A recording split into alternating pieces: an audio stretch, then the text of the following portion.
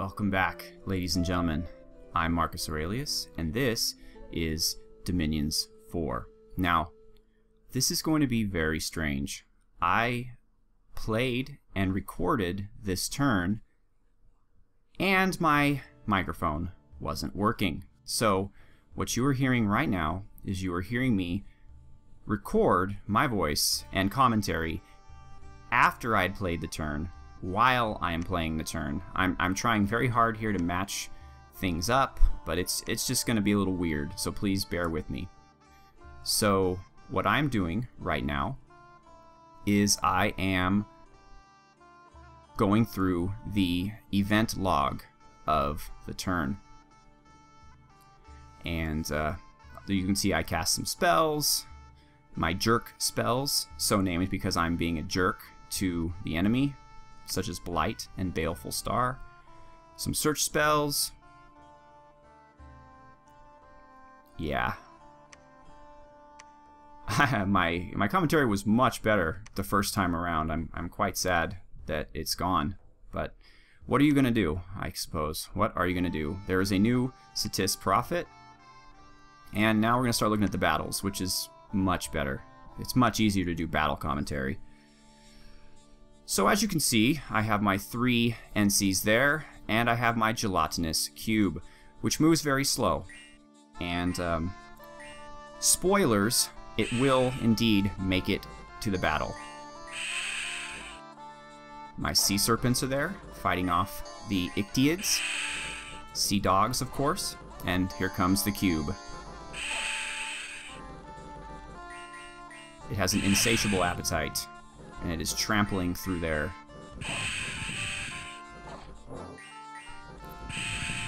Alas, the cube was not meant to be, and he fell at the spear of an Ichthyid.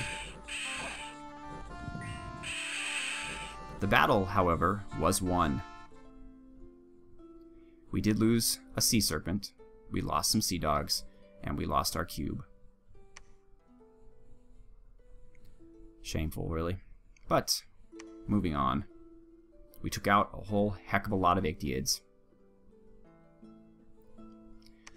The next battle is an assault on Saran Forest, which is a cool battle because you are going to get to see the Storm spell. Now you'll notice the little pentagram up in the corner. I'm clicking on it at some point. There we go. And it creates a rain or snowstorm on the battlefield. It makes flying impossible and shooting difficult. This is great because Arco has these pesky little flying troops, the Icarids and the Pegasus Riders. And so the Storm spell guarantees they stay on the ground and they are not attacking my troops from behind. That was a priestess. So here comes the battle. You can notice random lightning bolts falling around. That is as a result of the storm. And it looked like that one hit one of my mages. That's no good. There's the province defense coming up first. They live so that they may die, and others who are more useful to the cause can live. This is very loud. I will have to adjust this. And you can notice that my griffins are also walking instead of flying because they too are affected by the storm. Now Thunderstrike is an amazing spell and can do a ton of damage, stuns people nearby, but what I've been noticing is my mages tend to miss pretty badly with it. That one hit, but I just expected more of it. Maybe it's because I'm hitting ogres and ogres have a lot of hit points, but I just remember in Dominions 3 where I was just nailing entire armies with this spell and creating huge gaps. I don't know. Excuse me, I was just having a drink. Bundaberg Ginger Ale from Australia. It is some great stuff. It's like the nectar of the gods. Like nectar of Ursula. Ew. Yeah, let's forget I said that. And as you can see, we have won the battle. Casualties were nothing. A whole lot of nothing. 20 of their troops did, however, get away. Next, we have a battle in Paholothoras. I didn't do it right the first time, and I'm probably not doing it right now. But this is the battle where Jaylee's army is being attacked. And, well, I don't want to spoil it for you, so we'll wait till after the battle. But you can see I have some Amazons fighting on my side, and some water elementals. Those are from the bottles of living water that I mentioned earlier. You can see the gleaming armor of my elite troops there in the sides. They will wait until they get divinely blessed, and then they will go to the front. They sent a Pegasus rider to the back, and I'm beginning to notice that my Gudus are a little exposed. Even though they're supposedly in the middle of a giant cube of protecting troops, it's not actually happening like that. They are near the back, and that is not a good thing. They are not yet blessed, but they will be soon. The Blade Wind is a much better ogre fighting spell than the Lightning Bolt or the Thunderstrike. And here they are, yes, they are blessed now. They get Morale +1, Precision +2, Fire Resistance +5, Reinvigoration +2, and Hit Points +4. Now, some of these things are not very helpful for my army, but you'll remember now that all of my mages from the capital city, well, from any city, are sacred as well. So the Precision +2 and the Reinvigoration +2 are very valuable for them because it allows their spells to be more accurate and it allows them to cast more spells. They fight fatigue more effectively. So while this bless is not a very good bless, it is good enough, especially for a nation where most of my mages are sacred. And now my sacred troops are coming in from the sides. And the enemy rightly is running for their lives. So let's see. Yes, so now I can tell you, we lost a Gudu. We lost one of our friends. I can't even explain to you the tragedy and the sadness that I feel in my heart right now. And I spend the next couple seconds looking over the first part of the battle again to determine who it was that died. I will spare you the agony, friends, and let you know from the beginning it was Gus. Gus, I apologize. Perhaps you could have been better protected. But please don't worry. There will be a Gus Jr. soon.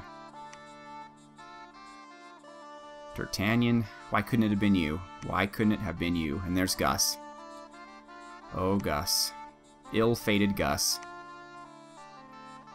Not only did we lose Gus, but we lost his bottle of living water, so the water elemental has also been lost to us. A double tragedy. Income down. Unrest up. General good things. Not. Do people still say not?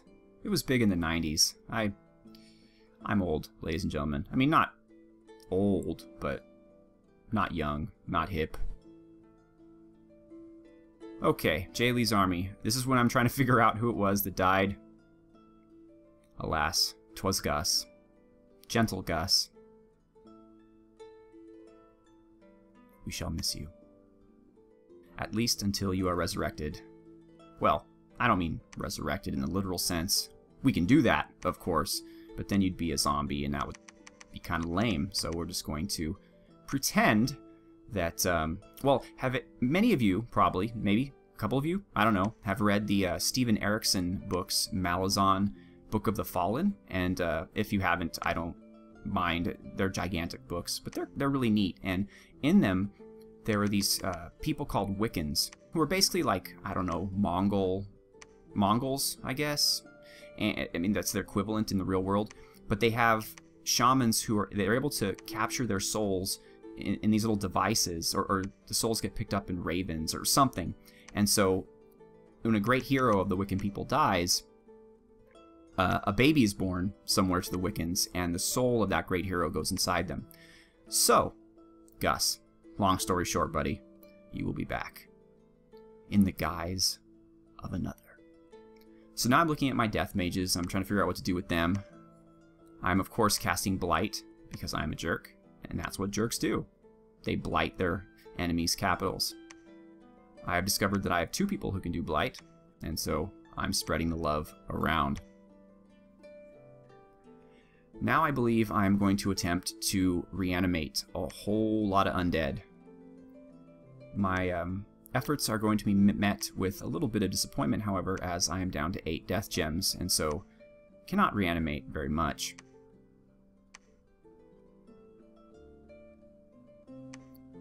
And yes, I'm going to have to go and do this for every single one of them. Sorry.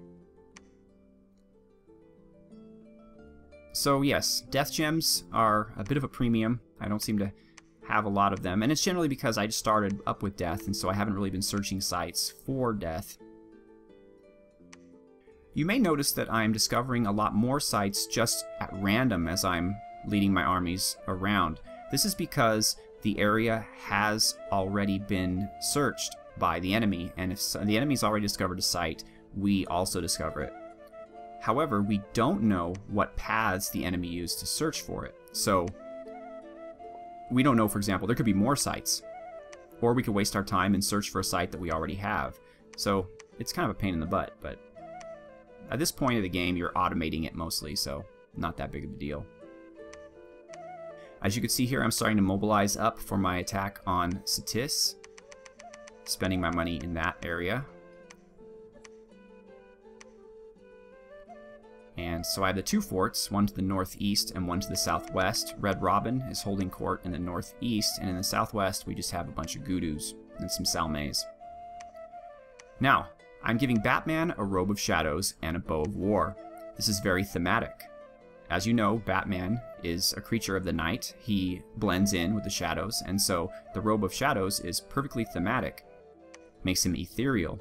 The bow of war shoots 13 different arrows. But for the length of this Let's Play, we are not going to refer to them as arrows. We are going to refer to them as batarangs. Unfortunately, they are lethal batarangs, but what can you do? In this universe, Batman kills. I'm sorry. I don't know if I mentioned this earlier, but Batgirl, unfortunately, was lost in the previous... Well, not in the previous episode, but prior to it. She was a hero on the hero list, so that was quite of a shame. But she was, of course, a Salmay, and Salmay are not really made for the battlefield. They can protect, but that only benefits troops whose natural protection is less than 10, and by now, with all of my armored guys, I think it would give them a +1 to protection. It's just not quite worth it. Okay, so I'm moving a spy in to the capital, or not to the capital, but to White Peaks, I believe it was, to check for Dinah, and I'm moving another spy to the south to the other castle. I figure that's where they have to recruit their troops from, so it's good to get an idea of what's coming at me. I'm moving Batman and friends out to the west.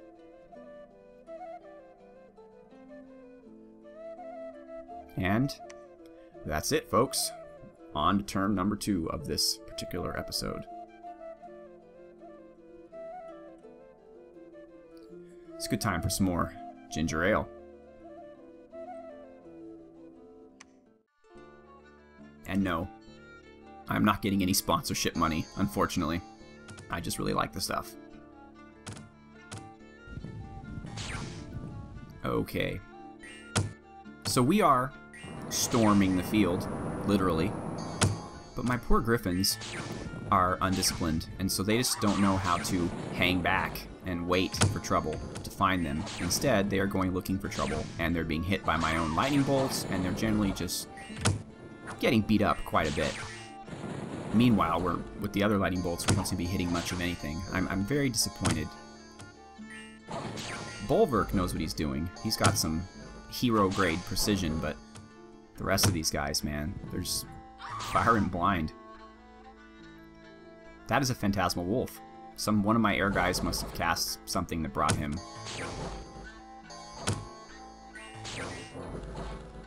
Not entirely sure what.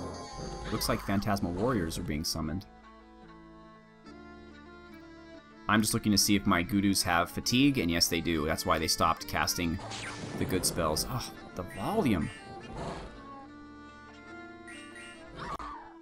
I don't remember it being like this in the game. I wonder somehow if the recording software does this. I don't know. We lost 8 griffins, and that was no good. This is Jay Lee's army in all of its magnificence, and these fools don't have a chance. I do let it run for a little bit just to make sure none of these Pegasus riders harm any of my Gudus that happen to be near the front line. Spoiler alert, they don't.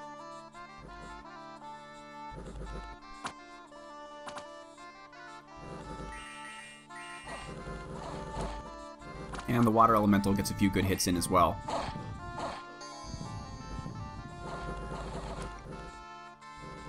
The Hornblower definitely avoids being trampled, so good for him. We lost 5 Spear Guard, and not much else. Saran Forest. We have left, and now that we have left, they are attacking us. What a bunch of jerks. However, I can safely say, and I'm sure as you can by looking at this, that we are going to win. Now check this out. This guy is named Baba, which sounds like one of the goofy names I would name somebody, but is not. The game came up with that all by itself. Which means that the game has just as corny a sense of humor as I do. Frightening, really. Sea of Woe. In the original recording, I think I made a cheeky comment about woe upon my enemies, but as you can see, they don't stand much of a chance here. Though they will unfortunately do a number on my sea serpents before running away. Now what's funny is these are turtle tritons, and turtles are generally known for moving very slowly, but these guys, well, when they're running away from me, they're moving quite fast indeed. We lost a sea serpent. We are down to 3. Members of the Blasphemous Cult has erected a statue of basalt. Well, that is not good grammar, but I really miss it when the only heretics I had to worry about were of the naked woman variety dancing in the woods. Basalt statues? Not as interesting. These guys are starving, so I gotta get them somewhere. I don't feel confident enough to take Dinah on head-on, but I noticed that her cold dominion is making the river crossable. At least up to the northwest, not to the south or southwest. So I'm going to do that, because that province has a temple in it, and it doesn't appear to be very well defended. I'm putting a token defense force in the areas I just conquered. I believe 11 in both of them. It's because I really don't care if they get conquered again. I'm just trying to piss them off a little bit. Eventually, I'm going to go straight for the castles. Oh yes, I was saying that my goal is to go south to get rid of that temple, and then go south again and conquer that province with the fields to deny them a source of high population and good income. So that's the strategic plan. I am also now going to move my Gudus from... I had them arrayed throughout this giant block of defenders to try to spread them out, but I'm going to move them all to the middle. Because as we saw in the battles, and as we learned at the cost of poor Gus's life, we need to protect them just a little bit better. Alas, poor Gus, we knew thee well, but we shall know thee again.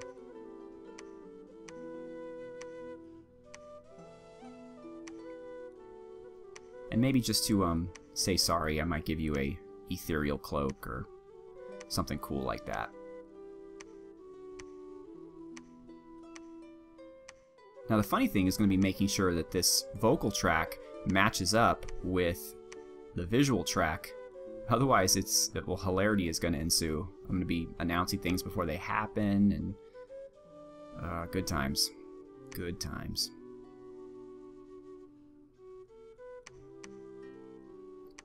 I'm setting all these death mages to research for now because I am dangerously low on death magic. However, I have enough earth magic, which is what the blight spell costs, to blight my enemies. I really enjoy doing that. I mean, it gives them unrest, it costs money, it's just wonderful. And in a multiplayer game it's even better, because I think, since I'm playing against difficult AIs, the computer has benefits. It gets extra gold, extra resources, whatever. But a human would not. So this is a pretty mean spell to cast on other human player during multiplayer. And it's anonymous as well, so they don't know who cast it. Again, not too useful against the AI, but against another person, a lot of fun. And now we are going to be searching for more knowledge of the dark variety, because we need more death gems. I'm building an undead auxiliary army to come and help out Jay Lee. Can't quite say what she thinks about that. Up until this point, the Enkidu have been pretty above board, and so I don't know how they're going to feel about the corpses of their enemies joining them in battle. And I say they're enemies because if you actually look at the Long Dead, they are roughly human-sized, and so could not be Enkidu. So at least we are not animating the corpses of our family members and friends. Which is something to be said, I guess. And, oop, the turn looks like it's over, so thanks for watching, folks. Goodbye.